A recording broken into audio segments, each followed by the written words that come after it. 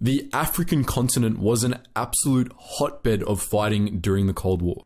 As the old colonial empires of Europe receded, two new empires reached out across the globe to take their place, championing new world orders based on either crony capitalism or militant communism. One place this conflict infected was Southwest Africa, now Namibia, where the South African Defence Force fought a 23-year-long war that, in the minds of many, has been forgotten. In this video, we tell the story of the South African Border War and Namibia's struggle for independence.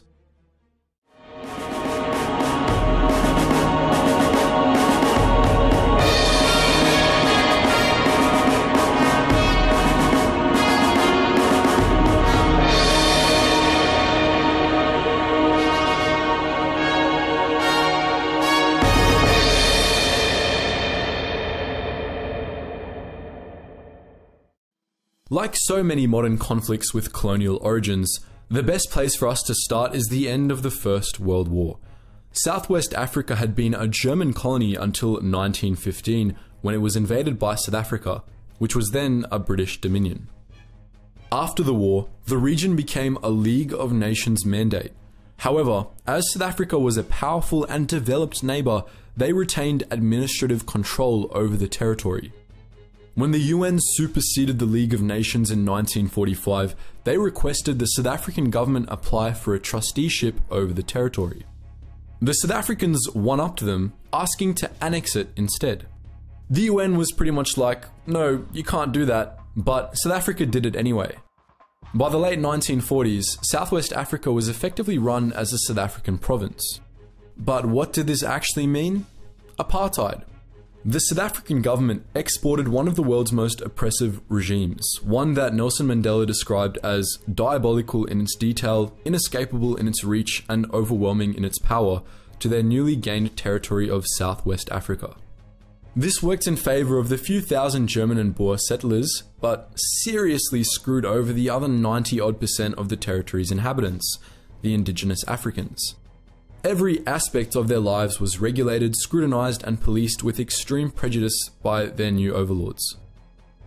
The thing with systematic, institutionalized oppression on a national scale is people don't like it. As the 1950s wore on into the 1960s, Southwest African resistance groups started popping up across the territory. They staged demonstrations and boycotts, and the police usually responded with bullets. One of the main resistance groups was the Southwest African People's Organization, or SWAPO. Their goal was to take back land and industry from the occupying South Africans and enact sweeping welfare, healthcare, and educational reforms.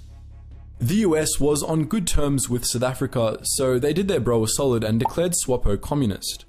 When the real communists over in the USSR found out, they were more than happy to send military aid to Southwest Africa's border regions to prepare SWAPO for a grand revolutionary struggle.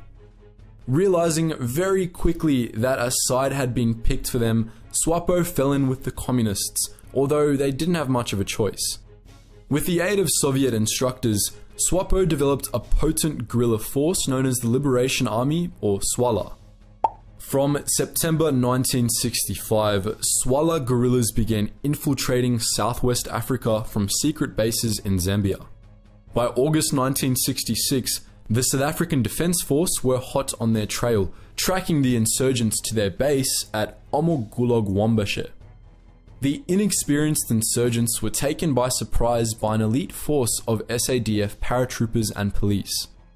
For the South Africans, Operation Blue Wildebeest, as it was known, was a minor counterinsurgency mission, but for SWAPO, it was the start of a long war for independence. The South African Border War, as it was known in Pretoria, had now begun. With increasing conflict on the border, the South Africans cracked down even harder on the Namibian population. This, in turn, fed more military recruits to SWALA, leading to more fighting, and the cycle continued. But even with their ranks swelling, and even with new armories from the Soviet Union, SWALA couldn't take on the SADF in a conventional battle, so they got asymmetric. After renaming themselves the People's Liberation Army of Namibia, the freedom fighters got to work planting landmines on SADF patrol routes. This tactic was super effective against the lightly armored paratroopers and police.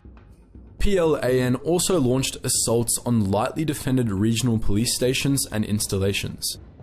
In January 1973, 50 insurgents armed with machine guns, rockets, and mortars obliterated an entire police base in the Caprivi, now Zambezi, region near Zambia. Despite being veterans of the Rhodesian Bush War, the police defenders were soundly defeated. When reports got back to Pretoria, the South Africans were furious. If the insurgents wanted a fight, the South African army was going to give it to them. Between 1973 and 1974, the SADF's budget increased by 150%. 15,000 troops rolled out along Southwest Africa's northern border, clearing and demarcating it as the cut line.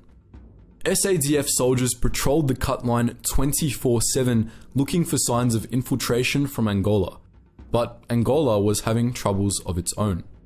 In April 1974, Portugal's authoritarian dictatorship was deposed and its colonial holdings were set free. Three groups, UNITA, FNLA, and MPLA, rose to fill the power vacuum left in Angola. The MPLA was aligned with the Soviets and received huge amounts of weapons from them. This gave them the edge they needed to push UNITA and FNLA out of Angola's capital. In response, the CIA did what it does best and started funneling weapons to the FNLA. By 1975, things were seriously heating up. For the SADF, all communists looked the same, so they lumped the MPLA in the enemy pile with the PLAN.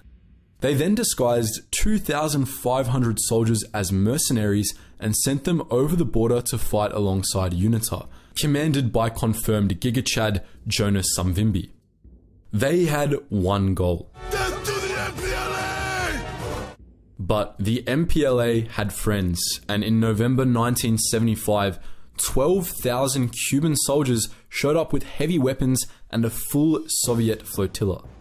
This massive communist force crushed the CIA-backed FNLA and Savimbi's UNITA. The South Africans were forced to pull back to the border.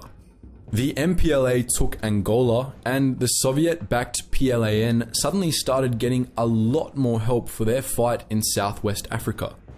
SWAPO chief Sam Nuoma commented, "It was as if a locked door had suddenly swung open. We could at last make direct attacks across our frontier and send in forces and weapons on a large scale." PLAN guerrillas attacked the cut line regularly, but they were nearly always intercepted by small SADF patrols. The brunt of the fighting was done by these small sections, leading to this phase of the conflict becoming known as the Corporals' War.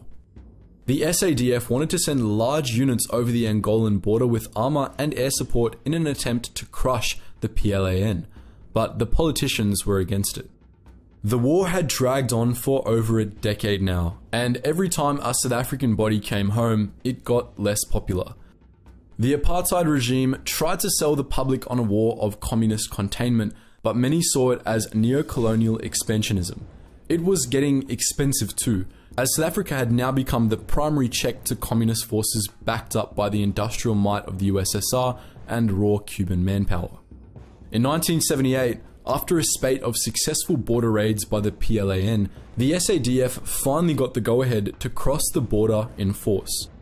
As part of Operation Reindeer, 370 paratroopers of the 44th Parachute Brigade attacked the Angolan mining town of Cassinga. The soldiers had been told it was a PLAN administrative headquarters, but this is where history gets a little murky. SWAPO and the Cubans claimed that Cassinga wasn't an insurgent base, but a refugee camp that just happened to have some fighters passing through. A passing Swedish photographer noted that the camp had both facilities for refugees and a uniformed PLAN presence, insinuating that neither side was telling the whole truth. What resulted was a massacre. The SADF hit Cassinga with airstrikes, then the paratroops led a ground assault. Sources concur that they killed around 600 people. In return, the Paras only suffered 3 dead. Undoubtedly, the PLAN soldiers would have put up a stout defense, but the fact that they only killed 3 soldiers suggests that most of those dead weren't PLAN, as South Africa claimed, but rather civilians. The international community reached a similar conclusion, and old allies like the United States and Britain openly condemned South Africa. Global opposition to apartheid was growing, and even though they were fighting the commies, no one thought the SADF were the good guys anymore. From the 70s to the late 80s, the war dragged on with no end in sight. SADF troops made repeated incursions to Angola to hunt down PLAN forces while trying to prevent those same forces doing the same to them. The Soviets refused to back down too and continued supplying top-tier weaponry to the insurgents. On the ground, the SADF were more than a match for the inexperienced insurgents, but they were spread too thinly to effectively press their advantage. There was even a short ceasefire from 1984 to 1985, but that fell apart after both sides broke the rules. The final and largest battle was fought intermittently between August 1987 and March 1988 around the city of Quito Carnaval in Angola. The SADF had pushed deep into Angola and the MPLA and Cubans were pushing back. They launched a massive offensive with tanks, APCs, aircraft, and thousands of troops. In front of them stood 700 SADF soldiers, along with old mate Savimbi and over 50,000 of his boys. The communists were routed, but managed to regroup in the city. For 7 months, Savimbi's UNITA and the SADF were unable to break through the communist defenses, but the MPLA and Cubans couldn't push them back either. It was a stalemate. After back and forth fighting for nearly 2.5 decades, a stalemate was what everyone needed. It forced the major players to come to the negotiating table and sketch out a plan for peace.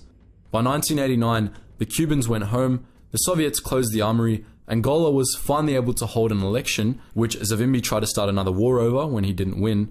The South Africans pulled back to their own border, and Namibia finally got independence. As apartheid disintegrated, Namibia was finally free to govern itself, and South Africa became far more interested in domestic affairs. The border war ended on March 21st, 1990, 23 years after it began.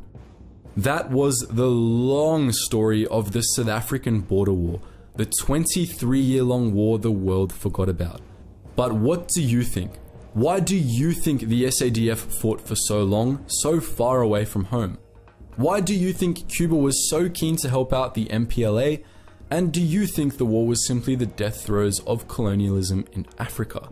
Very interested to hear your thoughts on the topic, guys. Being of South African ancestry myself, I know how polarizing these topics can be, but I'm always keen to hear some more first-hand accounts of people who grew up in that time. Anyways, guys, as always, thank you so much for watching, and I hope you learned something new.